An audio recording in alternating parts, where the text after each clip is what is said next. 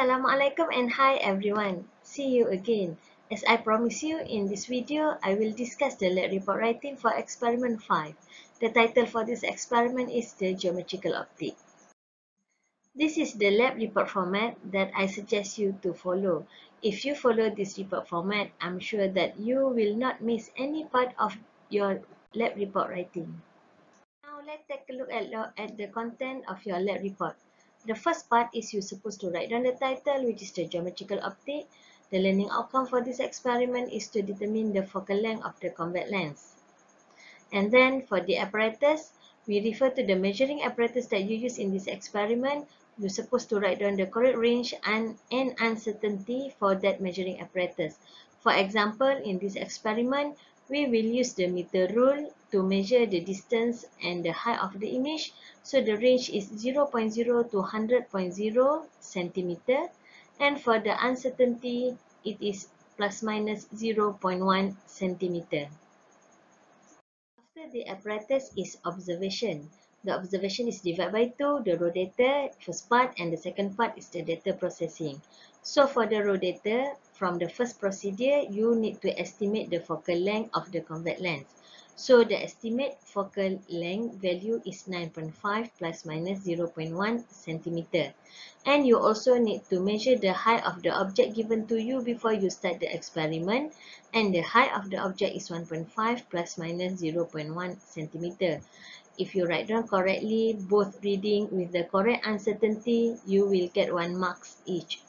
For the data recording, you need to record the distance for the image and also the size of the image.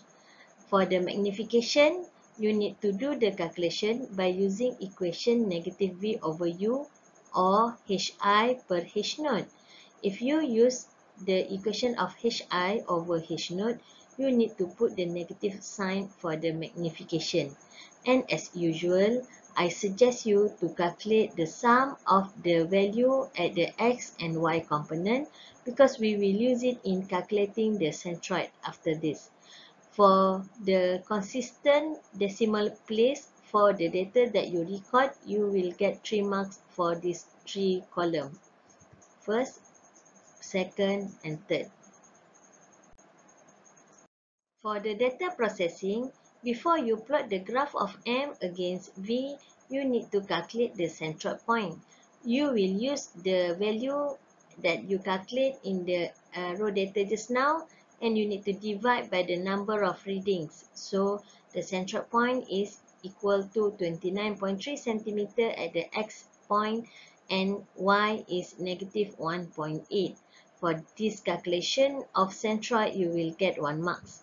For the graph, there are 7 marks for the graph, so take a look at the graph. For the graph plotting, first, the title of the graph is M against V with the unit of centimeter. So for the title, you will get 1 marks. Second marks is referring to the label axis with the correct unit. At the Y-axis is magnification M, and at the X-axis is the image distance V with the unit centimeter. So you will get 1 marks. The next marks is referring to the suitable scale at the X and Y axis. So you will get marks if you use correct scale. And then referring to the point plotted, you're supposed to plot 6 points correctly. And if you do so, you will get 2 marks. And then for the centroid point plotted correctly, referring to the calculated centroid, you will get 1 marks. And last mark for the graph is straight line supposed to passing through the centroid and few points that you have been plotted. So total marks for the graph is 7 marks. To calculate the gradient from the graph, there are few things that you need to consider. The first thing is the gradient triangle at the x-axis supposed to be greater than 8 centimeter, and also the decimal places when you substitute the gradient of the graph. So take a look at the graph first. So the gradient of the triangle that I told you just now is here, supposed to be greater than 8 centimeter at the x-axis. And then for the decimal places at the x and y component, we need to calculate referring to the scale that we use.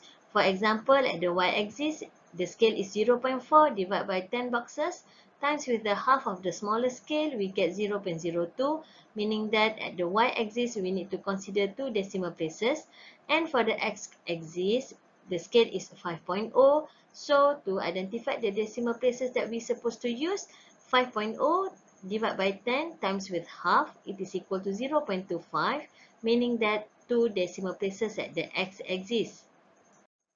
For the calculation of the gradient of the graph, you will get marks for the gradient triangle just now, and then you write down the correct equation for the gradient. You substitute correctly at the y-axis and the x-axis with the correct decimal places, and also your final answer with the correct unit. So total mark that you will get is 4 marks. The next part is you need to determine the focal length from the gradient of the graph. So, referring to the equation in the theory, which is m is equal to negative v over f plus 1, we need to compare with the straight line graph, which is y is equal to mx plus c. When we compare, we know that the gradient of the graph m is equal to negative 1 over f. Because of that, we can calculate or we can determine the focal length from the gradient of the graph, which is equal to 8.9 centimeter. So, for this purpose, you will get 2 marks.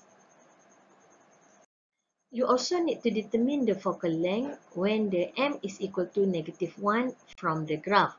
Because of that, take a look at the graph. From the graph, when m is equal to negative 1, v is equal to 22 centimeter. Because of that, we can determine the focal length by substituting the value for v, which is 22 centimeter, in the equation of v is equal to 2f. Then we will get the focal length when m is equal to negative 1 from the graph, which is 11 centimeter. So for that purpose, you will get 1 marks. Next is the discussion. So for the discussion, the first part of the discussion, you need to compare the value of focal length that you get from the experiment with the theoretical value, and you're supposed to write down that from the experiment, when the value for focal length obtained is 8.1 centimeter, which is lower compared to the theoretical value of 10 centimeter. And also, you need to state the value for focal length when m is equal to 1 and v is equal to 22 centimeter. The value of the focal length obtained is 11 centimeter. With this statement, you will get 1 marks. The second part of the discussion is you need to state 2 sources of error referring to the systematic error and random error, and also steps taken to overcome.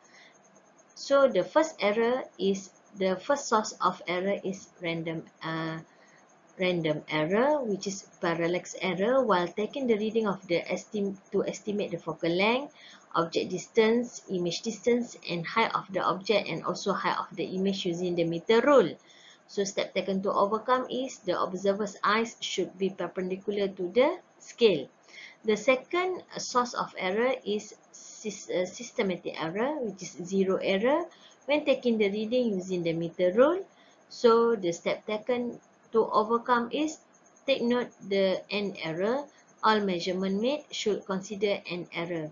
So for these 2 sources of errors correct, you will get 2 marks.